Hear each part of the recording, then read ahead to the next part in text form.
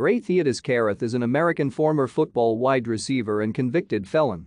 After playing college football at Colorado, Carruth was drafted in the first round of the 1997 NFL Draft by the Carolina Panthers of the National Football League and spent 3 seasons with the team.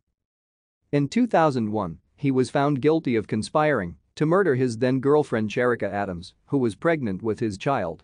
Including pre-trial confinement, he served 18 years of an 18 to 24-year sentence in the North Carolina state prison system and was released from the Sampson Correctional Institution in Clinton, North Carolina, on October 22, 2018. Born and raised in Sacramento, California, Carruth attended Valley High School. He was accepted on a football scholarship to the University of Colorado Boulder. He played 4 seasons for the Buffaloes and was named a first-team All-American in 1996. His quarterbacks at CU were future pros Coy Detmer and Cordell Stewart. Carruth earned his degree with a double major in English. Carruth was a first-round draft pick in the 1997 NFL Draft, taken by the Carolina Panthers with the 27th overall selection. Thank you for watching. Like and subscribe if you would like to view more of our videos.